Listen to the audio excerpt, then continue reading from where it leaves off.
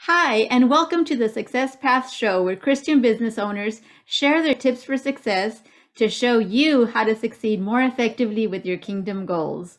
I'm your host, Violet Dietrich, and I am beyond excited. We have an amazing guest today. His name is Bobby Petrocelli, and Bobby's story is one of personal triumph and hope following a devastating tragedy in his life. Bobby often shares how he fought through the darkness to triumph, how he drew upon his faith and friends, and how he came to love again. As a high school teacher and coach, his love for youth inspired him to take his dramatic story to audiences nationwide. Bobby's the author of several books, including 10 Seconds Will Change Your Life Forever. He's also a motivational speaker who shares with people of all ages about the power of their decisions and how to build a strong foundation for their lives. Bobby's been featured on many Christian TV shows, including the 700 Club, and most recently, he was on Live Today. Welcome, Bobby. Hello, Violet. How's my sister doing? It's good to see you. I'm honored to be here. Yes, and I am actually so honored that you are on my program. I know you have a lot of experience, a lot of value that you can bring to the audience. And can you just share a little bit about your story? I know that there were some dark times in your life. Now God has brought you from a very dark place, but can you kind of talk about what happened in those dark times and how that started? Well, absolutely, Violet. So I grew up in New York City. I tell people I grew up in South Brooklyn, New York. So I'm a Southerner, just so you know, from South Brooklyn. But in all honesty, I went out to Oral Roberts University, a Christian university in Tulsa, Oklahoma. I wanted to go there since I was a kid. I wanted to follow in my Uncle Rico's footsteps, who was a pro baseball player. I played baseball there, wanted to go into some form of ministry, education. That was my heart. I meet my wife there. Her name was Ava. She was from Texas. We hit it off. I moved to Texas, the Houston area. And long story short, we're married for 2.5 years. We move in our first house. We're in the house for several months. I coached at a football game. I come home late that night, have a little dinner with Ava. Being Italian, she understood the importance of making a good Italian sauce with some meatballs and everything else. Mm-hmm. So after devouring that, and I'll make sure people know with a side note, I do talk with my hands to catch the spit. All Italians spit when they talk. And also, I do have a cousin, Vinny. Please know that I really do have a cousin. You really do. Okay. He's my closest cousin I grew up with. But I go to bed that night and literally, I tell people all the time, Violet, life does not happen one day at a time. Life happens one moment at a time. My life was changed in one moment. A drunk driver crashed through my house, seriously injured me, ran me over completely. It's a miracle I was flipped up on the hood of the truck, went through the next wall, and I end up in the dining room window. My wife buried under the truck. Physically, nothing happened to her. The sheets and the mattress wrapped around her face and her body so tight, she suffocated. The paramedic said it took them 40 minutes to get her out from under the truck. She was so encased in the sheets and the mattress.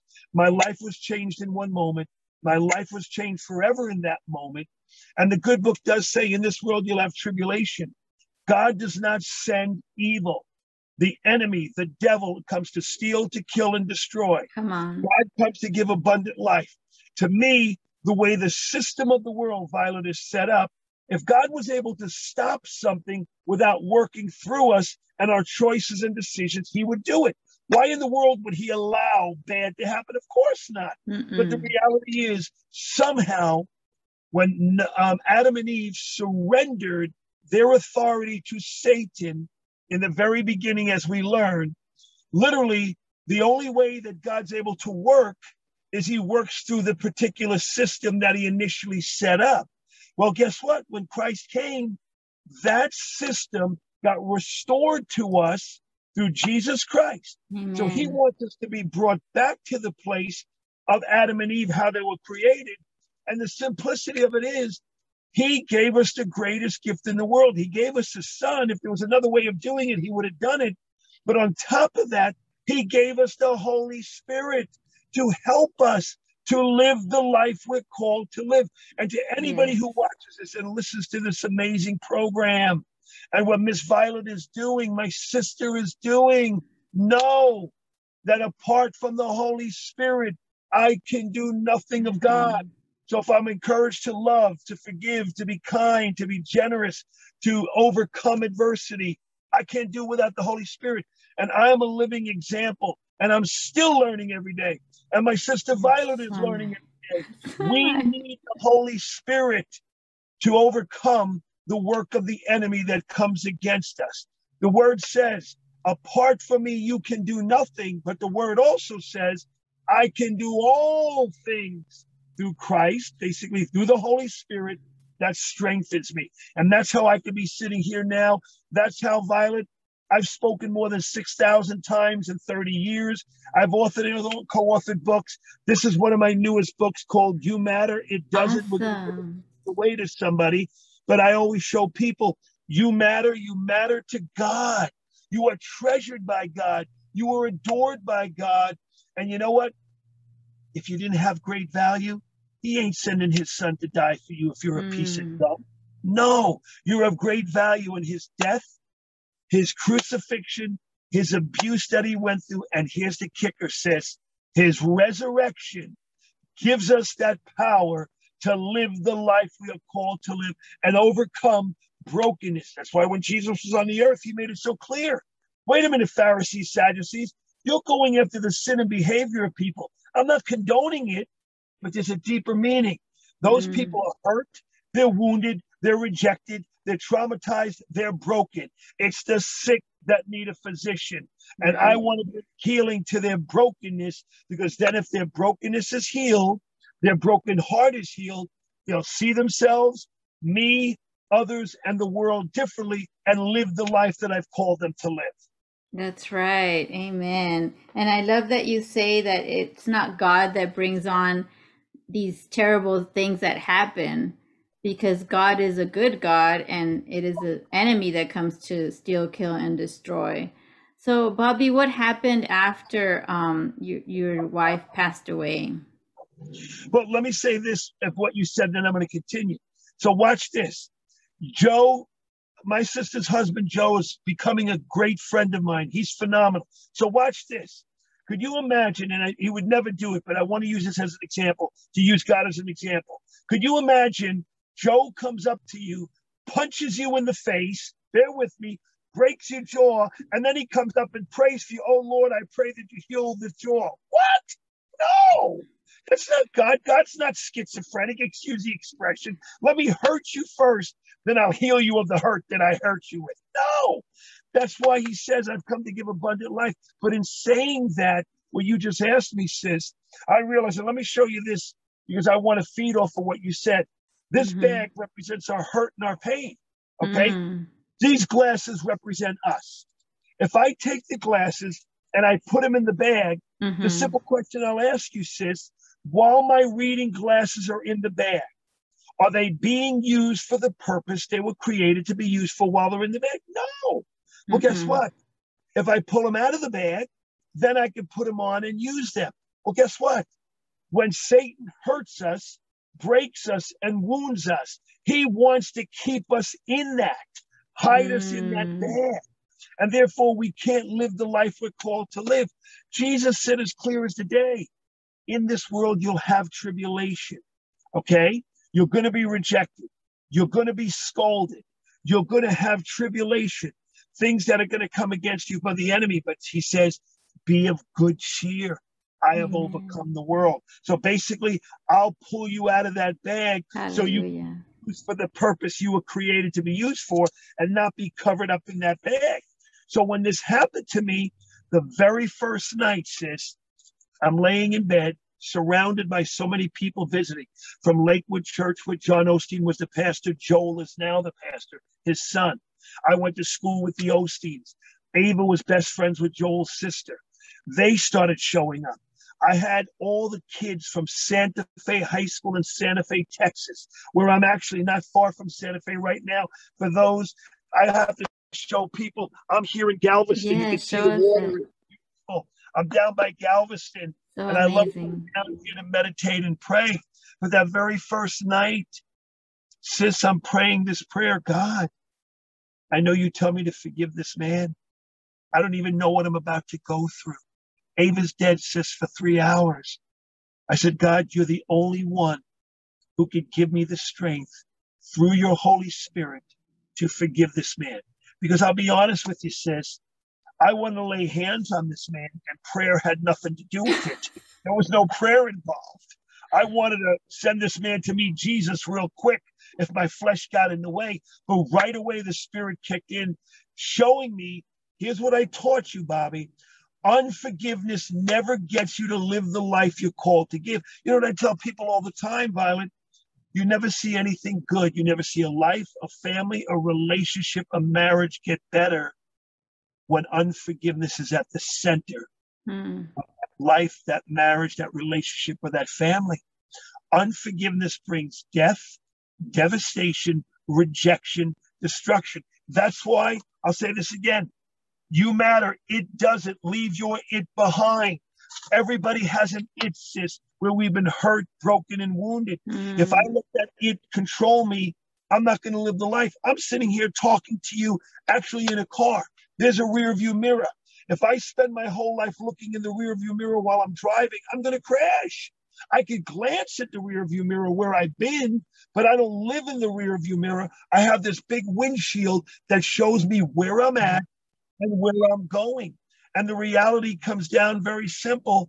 I determine where I go with it by allowing the Holy Spirit to work in me, through me, and helping me to come forward.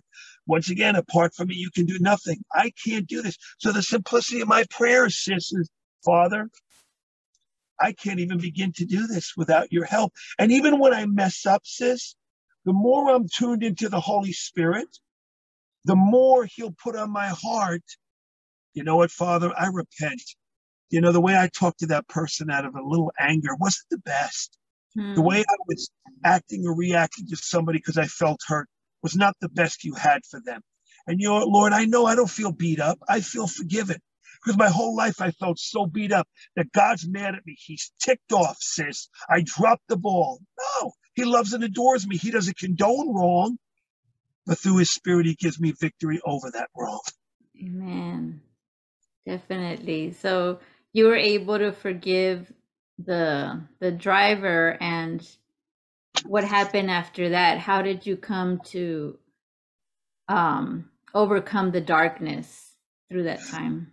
And once again, it was as I shared earlier, and I want to expound. I'm so proud of you for bringing this up because this is so vital, sis. Because here's what happens.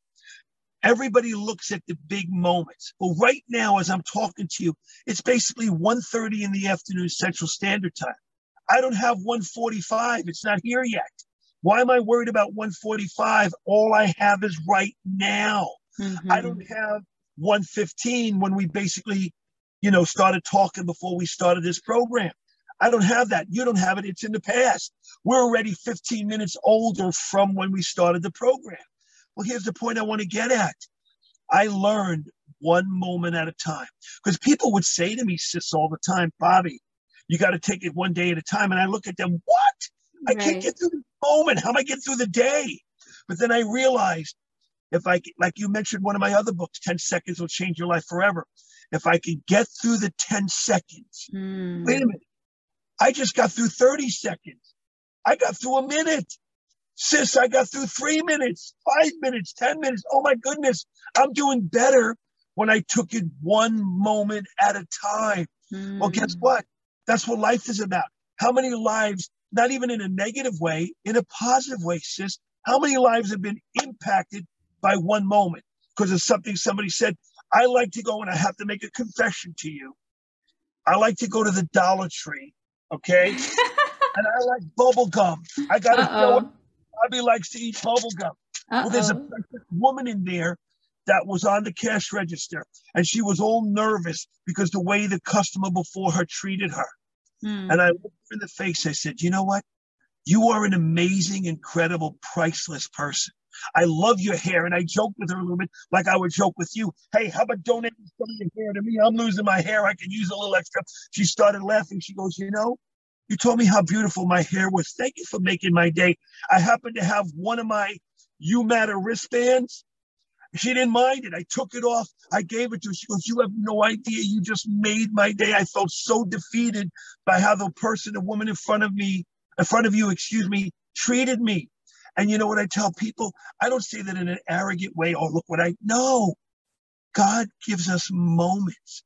And then I walked out the door. How long did it take me to have that little conversation with her? Not a whole day. It started with one moment. And she said, you have no idea. She was starting to well up with tears. The cashier behind the register was starting to cry because she goes, you have no idea how much this helped me. And I always say this to people.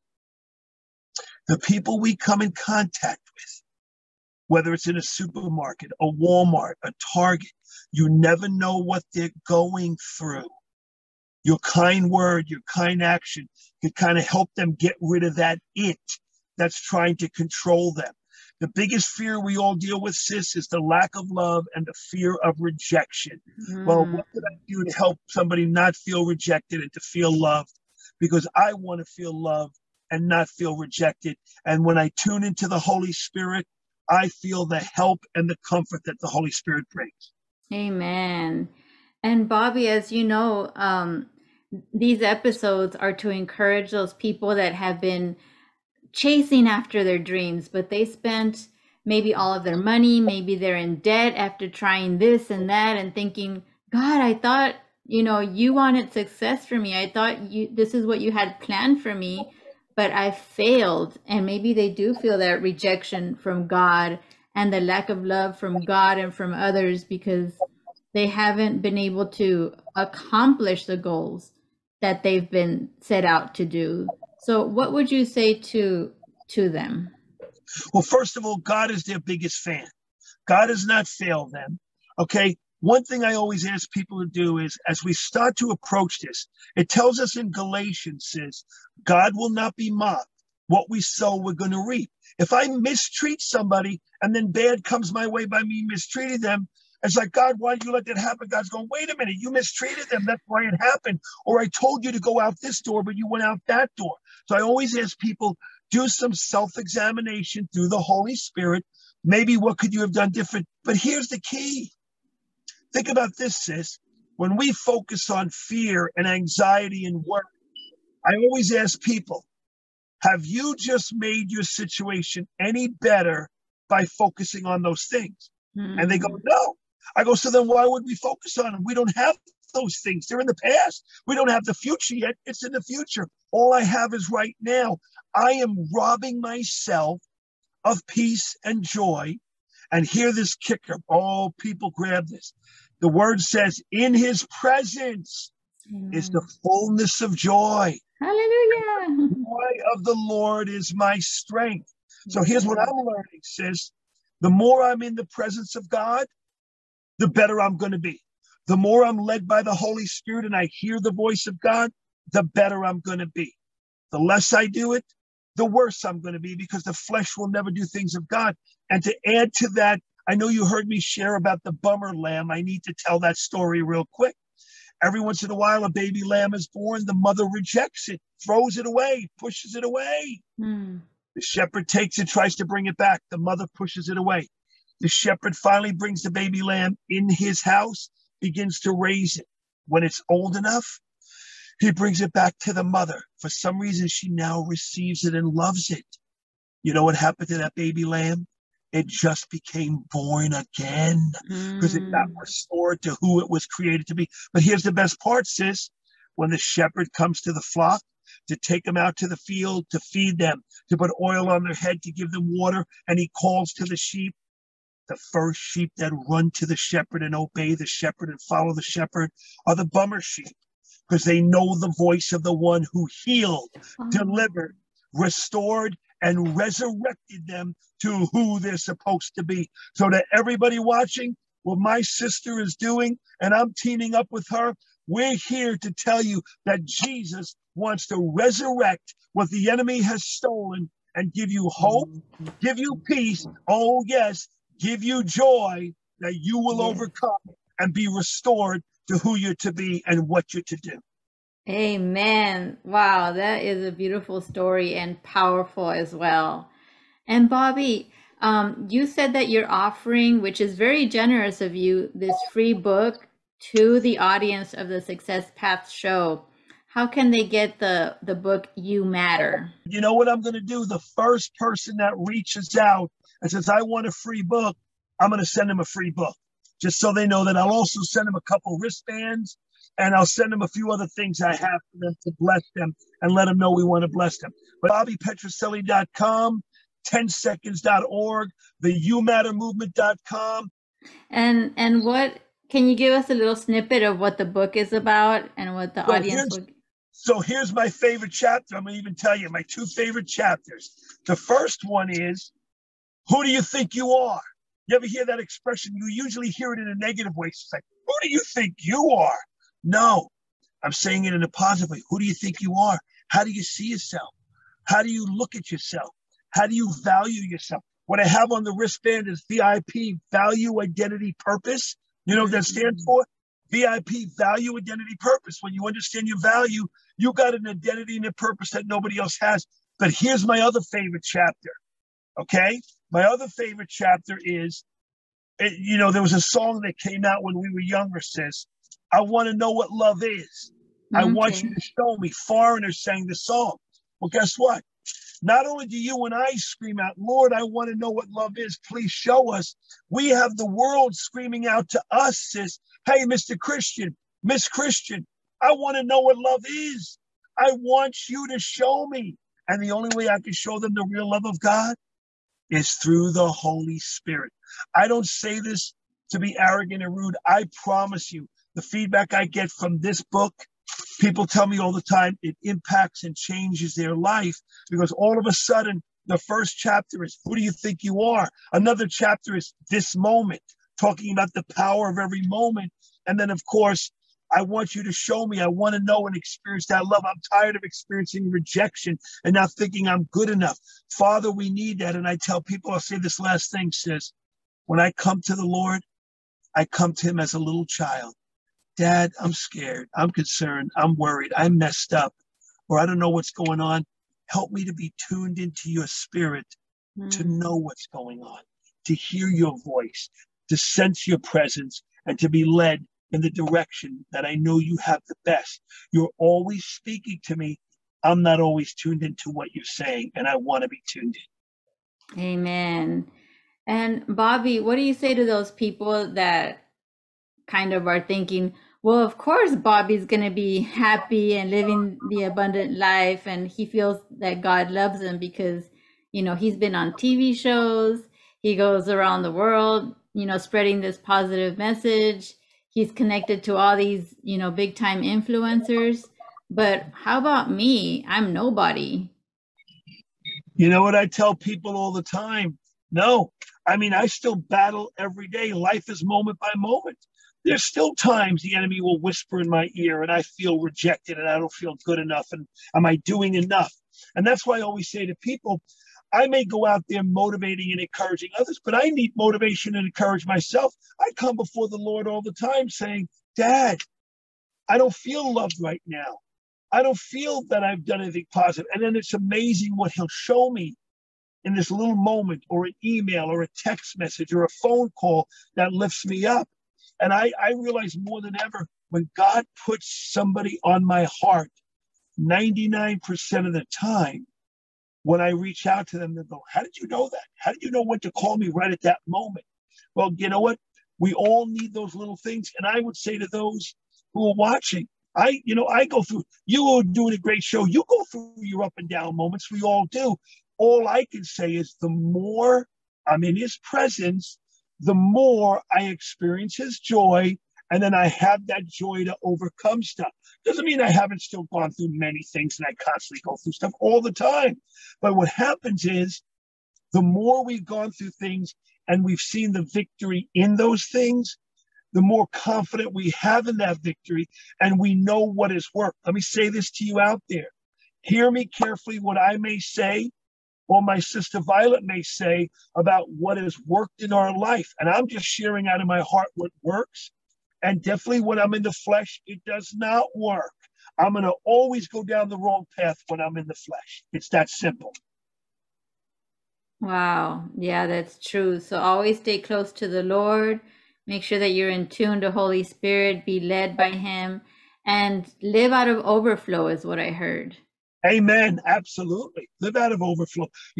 Just like somebody who's watching this, they might have a cell phone that it's turned on, but it's a dark screen because they haven't clicked on the screen. Well, guess what? There's still a signal being sent to that screen. They don't know what that signal is yet until they click on. Well, guess what? The Holy Spirit's always talking. You know what the Bible says? I was sharing this with a friend this morning, Violet. Every good and perfect gift comes from the Father above. There's people in the world who are not so-called serving Jesus, that they do things of God. They don't even realize they're doing it of God. There's Right. God pursuing them. And for some reason, they tuned in and they listened to him and they did that great thing. They may not give God credit, but God still worked through them. It's really that simple. I mean, and all I could tell you is, excuse me, we have complicated it. It's more simpler than we make it. If I'm led by the Spirit, I will not fulfill the things of the flesh. If I'm led by the flesh, I will not be in the Spirit. And therefore, I'm not going to do the things of God. God's not going to. If God tells Violet to go to the left, as I said earlier, and you go to the right, God still loves you. He can't bless that area you went to because that's not where he was leading you. That wasn't the best he had for you. He'll still love you. He'll still be there for you, but it's like, sorry, Violet, this was not my best for you. Now, come on, let me recalculate and get you back to where I wanted to get you back. Recalculate. I remember that all the time when we first got GPSs. I would hear, recalculate. Get you back on the right path. God is always screaming out, recalculate, recalculate, recalculate when we go wrong. He never gives up on us ever. Hallelujah. And praise God for that. And please let us know what your biggest takeaway was from this episode. And if you want to see more episodes like this, go ahead and subscribe and like this video also. And that way we can bring you more programming like this to encourage you wherever you might be in your Christian journey. I appreciate you watching. Please follow Bobby. Bobby, can you tell us what is your favorite social media way where they can follow you? I would say in social media, I mean, of course, they can go to my website, bobbypetrocelli.com, but the one I go to the most is Facebook. So just look up Bobby Petrocelli. I'm also on Twitter and Instagram. People follow me there too. But the number one of all the social media that I do the most with, sis, is Facebook. It's just, you know why? Because I'm not as smart as you, and I'll be honest with you, I'm technologically challenged. So I have to go to the easiest form of social media to keep up. That's why it's funny, because I do so much stuff with kids, sis. And I always have to ask the kids, could you please help me out? I'm a little lost on this. I don't know what I'm doing right now. And I'm not afraid to admit it, because here's the key. The last thing I'll say on this is we're all a special part of the body. You know what I'm saying? And I say to people, they may like, please hear this, sis. They may like or love Bobby Petrocelli and the things Bobby Petrocelli shared. But guess what? You have everything to do with Bobby being on this show. And you have just as much of that impact and that empowerment, because we're both on the same team. We might be different genders from different parts of the country, different backgrounds, but we're on the same team. And together, even through this episode, we're impacting people. And those who help to promote this, they're also part of us impacting people. That's the whole key of the body of Christ. We do it together. We can't do it alone. I do what I get to do and impact people because others who believe in me, just like I believe in others. And I'm honored to do this show with my sis because I believe so much in what she's doing and how many lives are going to be touched. Yes, thank you so much. So like Bobby said, be a part of a team, like this episode, spread, this episode around so that, we can impact more people. We appreciate you being here. We love you. See you on the next episode, and God bless. God bless. You matter.